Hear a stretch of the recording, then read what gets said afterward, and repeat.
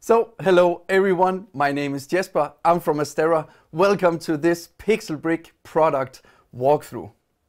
The PixelBrick is of course built with our famous Titan LED engine, which means that you have the RGB, mint and amber. You have a wide range all the way down to 1750 Kelvin and all the way up to 20,000 Kelvin. CRI and TLCI is 96 or above, and depending on what kind of color space you want to use, RGB, HSI, X and Y or our filter gels, this can of course be set in the Astera app or is accessible behind of the light on the display. The PixelBrick has a native beam angle on 13 degrees, but we of course made filters for it. The click-in system with the PixelBrick is made a little bit different than the other lights, so we can simply just do it like this, click it in, and then we have a softener on our beam.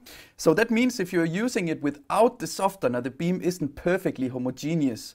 You need the softener if you want to point it to a surface.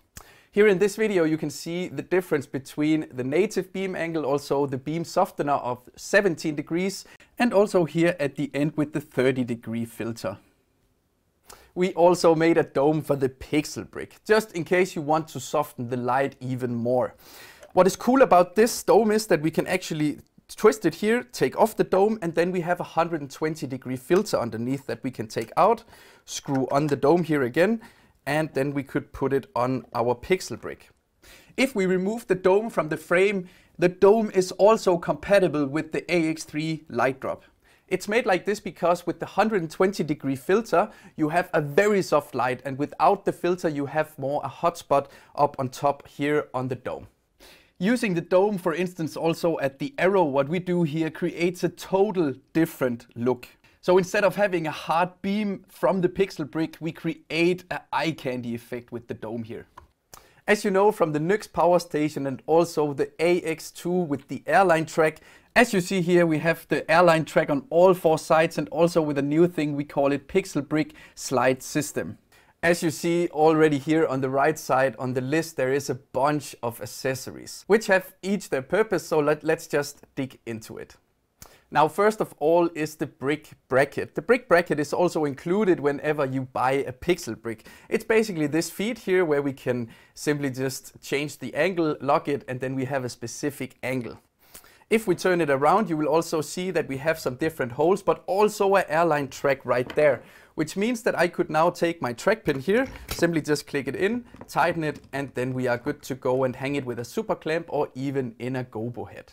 So this was the airline track right here, but you also might see the little thread down here where we can actually screw in our baby pin. The second hole over here is more if you have a G-clamp, and then we can just take a bolt, put it through, and then mount our G-clamp right here. So you have, with the brick bracket here, a lot of options for mounting. As you see on the back side, since we have this airline track and also this slide-in system, then we can just do like this, take off the bracket, and then we have the PixelBrick just as an uplight as well. On the back side here we also have 4 holes here with threads which fits for the eyeball. So now we could simply just take it here, screw it in, and then we also have an option to safety wire our light while it's hanging up in the truss. The PixelBrick is of course very small, very versatile, and works great as an uplight wherever you want to place them. However, it is a multi-purpose light which we can arrange in clusters and also build geometrical shapes.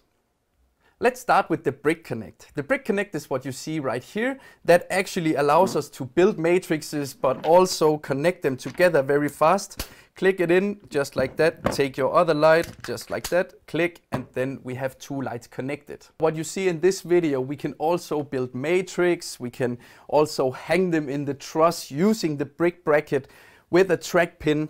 When we want to release them again, we just use this little spring here on the side and take them apart nice and easy. The next thing you see here is the brick hinge, and these numbers here on the side are actually the degrees because we can actually connect PixelBricks and then simply just angle it like this. Just like the Brick Connect, it's also very easy to just click in just like that, take our second light and click it in. Now we can open the screw and then angle them. In this video here, for instance, you see a circle what we built, but also a heart shape. These accessories are of course made for you to be even more creative and build your own shapes and create something extraordinary. Right here is the brick tilt. Of course, when we have the hinge, we can build different shapes, and with the brick tilt, we of course can angle the lights differently. Again, just like the other lights, is this slide-in system right there. Then we can take our second light and connect it just like that. Now we have the option to angle them. You will also see that we have the degrees right here, and we can also change the direction in the way they actually angle themselves. So now we can have them inverted like this, and we can just change the screw, lock it, for instance, like that. As you see in the video here, we built a sun shape. So this is one of many shapes just for you guys to see what is actually possible.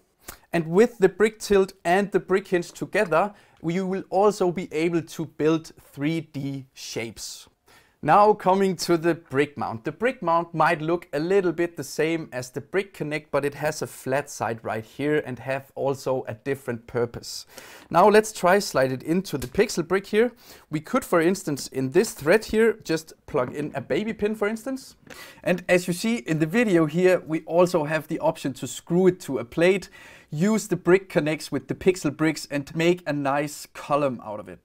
So just keep in mind that you can combine all these accessories and create some really nice shapes. So whenever you build shapes out there, make sure to have one rigging point per 4 light you use, just to make sure that you are safe, just as you see in the video here. If you want to be sure about how you save the lights in the proper way, then you can find this information in the datasheet, which can be found on our website under PixelBrick. The PixelBrick have all the same controlling options as you know from all of the other Astera lights. We can take our Astera box, pair the lights to the app, and we are good to go with changing colors, create effects, groups, etc. As you know, the Nix bulb also as the very first Astera fixture with direct Bluetooth control, the PixelBrick can do the same. So what this direct Bluetooth control actually means is that we don't necessarily need to use the Astera box, but we can take our tablet and connect directly with Bluetooth to the light and then control other Astera lights. The light of course have a built-in CRMX wireless DMX, so we are good to go whenever we want to work with a lighting desk. The PixelBrick can work hardwired as well, power and DMX. We have made power data combination cables in different lengths, so we can connect it to our power box and also daisy chain the lights you will see in output, and it actually doesn't matter which one acts as in and output, the light will figure that out itself. We can daisy chain up to 4 lights on one output. The power box has 2 outputs. Each one of them are 86 watts, which means that you can connect 4 PixelBricks to the right one here and 4 to the other one. So one power box can power up 8 PixelBricks and also give them data all 8. There is of course power con in and out right here.